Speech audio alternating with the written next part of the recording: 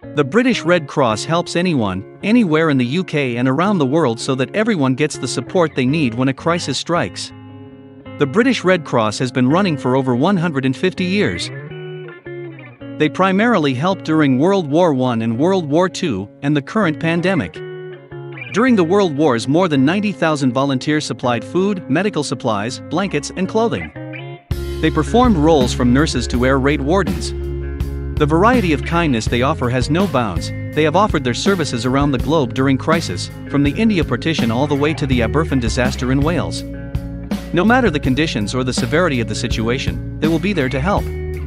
Now 150 years of kindness later, they stand strong, still helping those in need. As of right now, the British Red Cross are working away helping people during the pandemic. Kindness has no borders, and you can help even if it is a small donation or an act of kindness.